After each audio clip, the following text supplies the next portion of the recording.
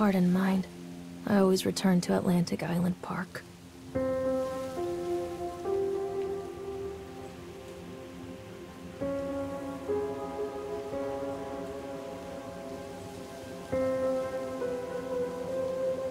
Where's Mr. Bear? I haven't seen Mr. Bear, Callum.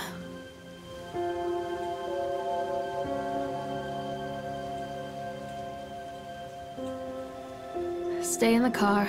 I'll go and ask information.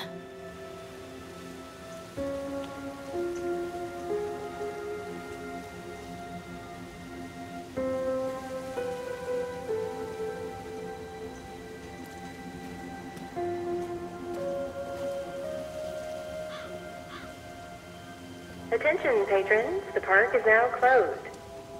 Please make your way to the car park at your earliest convenience. Employees prepare the park for shutdown.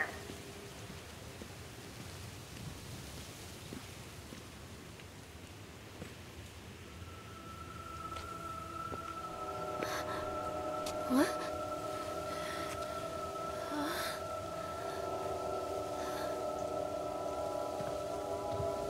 Hey, Lorraine. Lorraine. Don't blame yourself, Lorraine. People lose things all the time. Take a deep breath and think about the last place you saw your son's teddy bear. Hey, stop! I think your boy just ran into the park. I'll unlock the gates for you.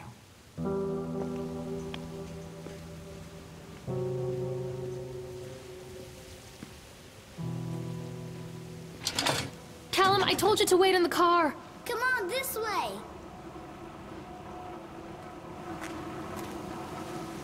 There's something special about the entrance to an amusement park. A line drawn between the real world and the world of whimsy within. On this side, the apathy of our everyday lives. And on the other, anything we might dare to dream. It's no wonder Callum ran back inside. I wouldn't want to leave either. Attention employees, the park is now closed. Have a safe journey home. Callum, where are you going? Come on, Mommy!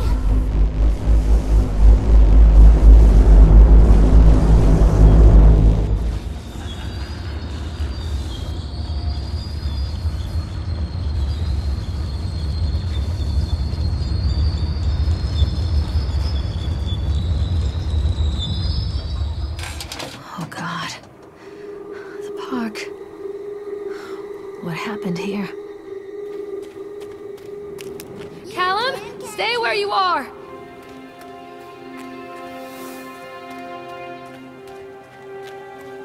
Callum, come back here right now!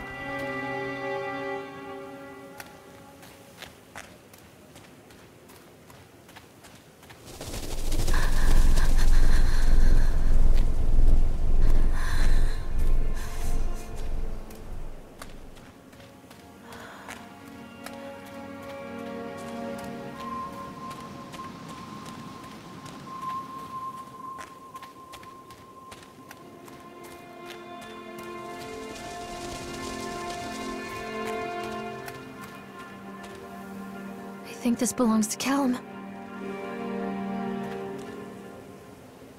Chad the Chipmunk, huh? Just a drunk guy in a suit.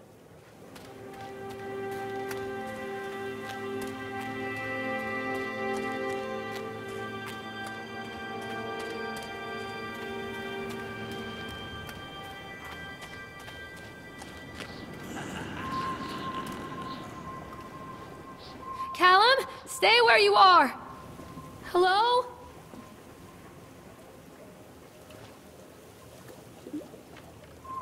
Come out, sweetie.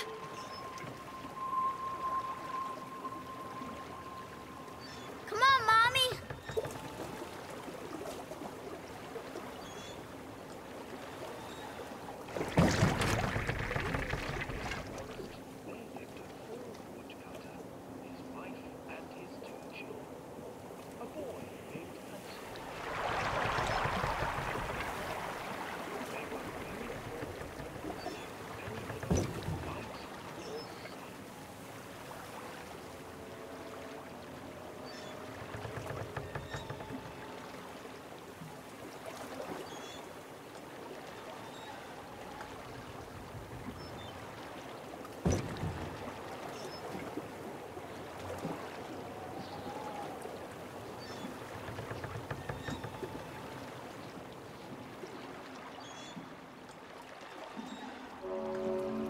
Near a great forest, there lived a poor woodcutter, his wife and his 2 children.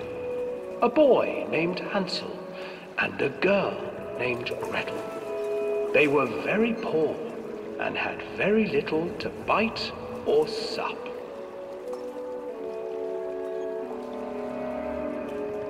"What will become of us?" the woodcutter asked his wife one night. "I tell you what, husband, we will take the children into the thickest part of the forest tomorrow and abandon them there." "No, my wife, I cannot do that," said the man. "Then we will all 4 starve, you fool." Hansel and Gretel overheard their parents talking, and Gretel began to weep. "Do not fret, Gretel," Hansel said. He crept out of the hut and gathered white stones from the ground to fill his pockets.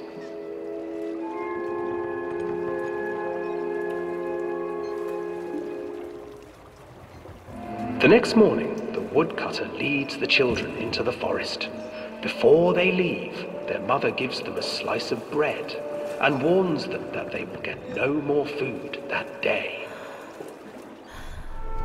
Clever Hansel leaves a trail of white stones behind them as they pass into the woods. When their father leaves them, the children wait a while, then follow the trail back to their parents' house. After receiving a thorough scolding from their parents for getting lost in the woods, the children are sent to bed without any supper.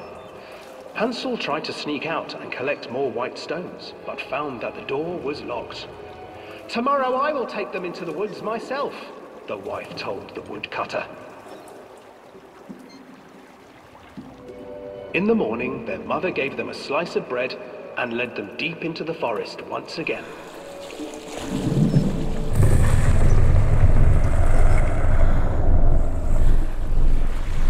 Hansel broke his bread into pieces and left a trail of breadcrumbs to lead them safely home. But hungry-eyed birds snatched up the breadcrumbs and his trail was destroyed.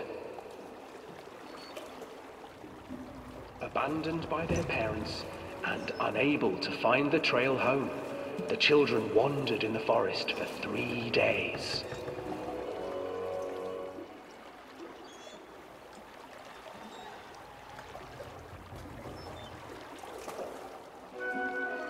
The children stumbled into a clearing with an exceedingly strange house. Its walls were made of gingerbread, and its windows were panes of clear sugar. Hansel, desperately hungry, ran forward and began to nibble on the walls.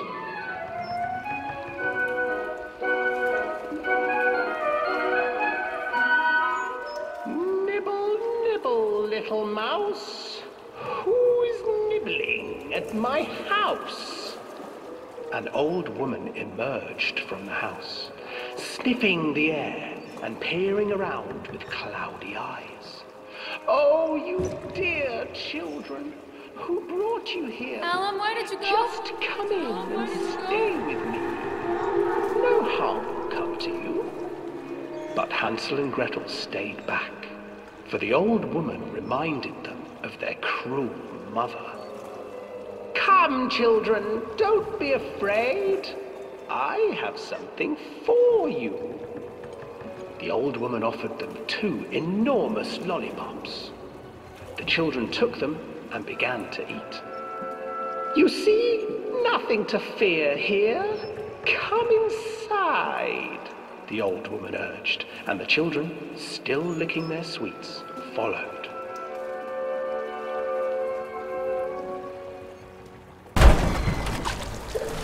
Once inside the house, the old woman changed. She stuffed Hansel into a cage and put Gretel to work, sweeping and cleaning her hut.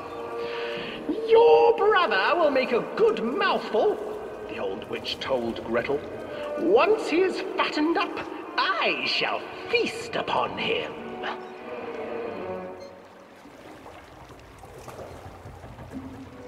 Time passed, and poor Hansel refused to eat, fearing the day that the witch would eat him. The witch, for her part, grew impatient. "Today I will cook and eat your brother, Gretel. Climb inside and light the oven." But Gretel pretended not to understand. I do not know how. Where is the opening?" "Fool," the old witch said. "The opening is here." And she moved to show Gretel. Seizing her courage, brave Gretel gave the witch a shove, and the old crone tumbled forward into the oven.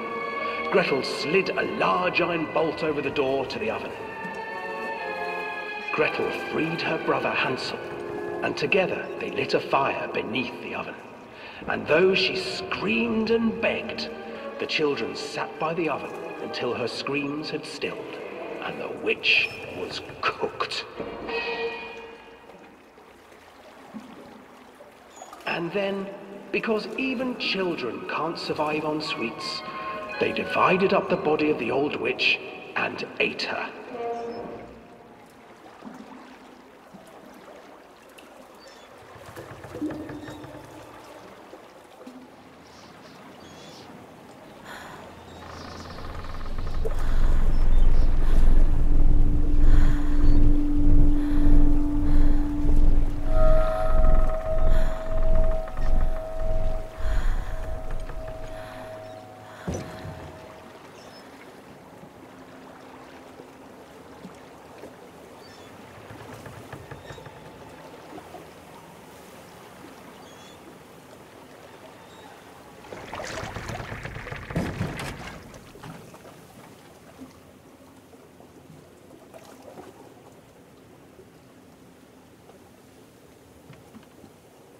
Stay where you are!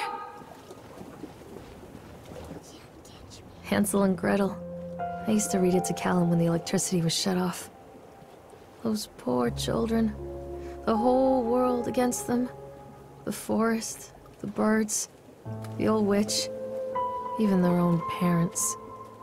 I used to imagine that Callum and I were the kids in that story. Not mother and son, but brother and sister, hand in hand against the unkind world. We were always hungry, looking for our own house made of candy, looking for the sweetness that could take the pain away. Hunger leads people to desperate, terrible places where the tree branches reach like claws.